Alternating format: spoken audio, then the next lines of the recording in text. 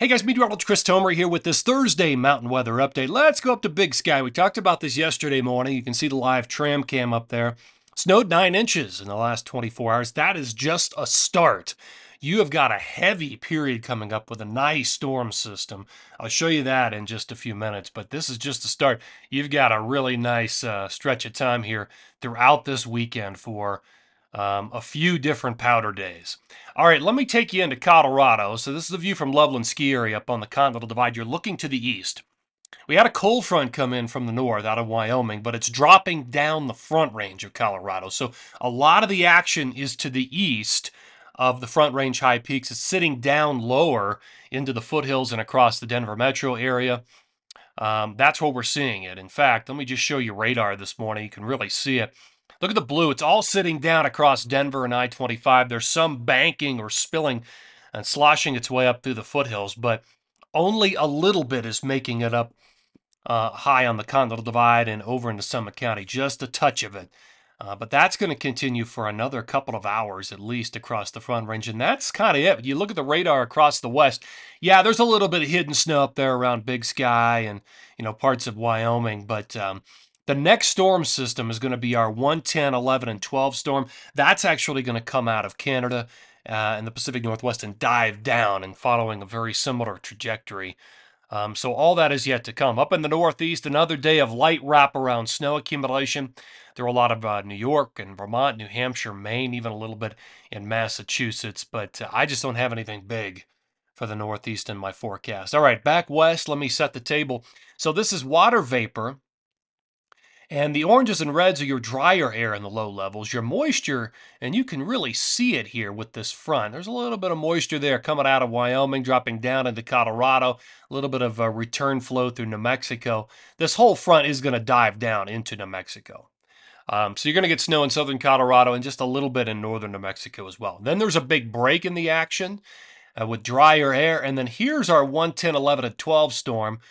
Part of this is going to break off and dive down into the Intermountain West with a pretty good shot of snow for a number of locations. Okay, here's my snow timeline. Best odds of snow. So for Big Sky, we got a little bit of leftover snow this morning and it's light.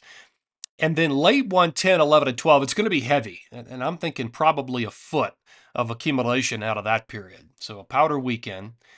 In the Wasatch, your best shot comes in late 110 through 111 with moderate to heavy accumulations, light on 112.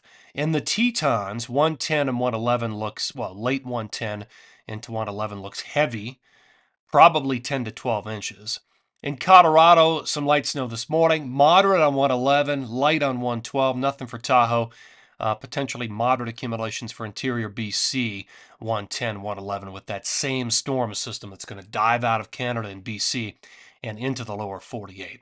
Now, an interesting thing, let's drill down here. This is Alta, Utah. Forecast mediagram for 9,000 feet. There's the column for today. There's the 10th, there's the 11th, there's the 12th. Now, this particular model is way too light, in my opinion. It only forecasts maybe 4 inches of accumulation, late 10 into 11. I think there's going to be quite a bit more than this.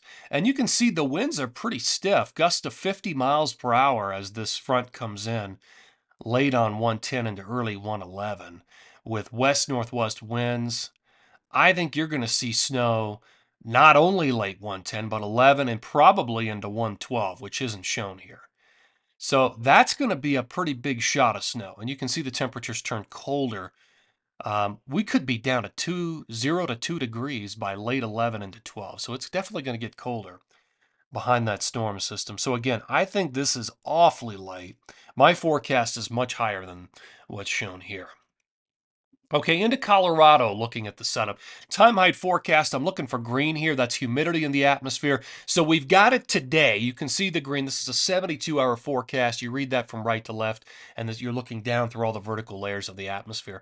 So we've got some moisture around today, although, like I said, most of it's east of the Continental Divide. Then we get a little bit of a break, and then the moisture increases on 11 and 12 across the central and northern mountains of Colorado. So I do think we're going to see accumulation during that period. In fact, here is the snow forecast over time, accumulation of snow. So we'll start it early. Well, we'll start at lunchtime today. So you've got some light accumulations. That's what the blue color represents, 3 inches or less of accumulation through Wyoming, Colorado, all diving down into southern Colorado, northern New Mexico.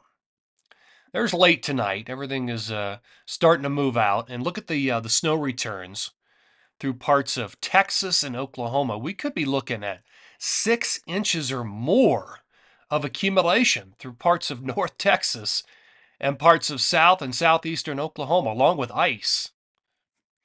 Okay, so that moves out. Then here comes our next storm system right here, coming in from the north. So this is late on Friday the 10th. Snow dropping down through Montana, Idaho, into Wyoming. Look at that, through the Tetons. We could be looking, and once you see the greens pop up, that's 4, 5, 6 inches. Yellows would be in excess of 6 inches. And then that also hits the Wasatch, the high Uintas. So this is early on Saturday the 11th right here, dropping down into Colorado and the central to northern mountains of Colorado.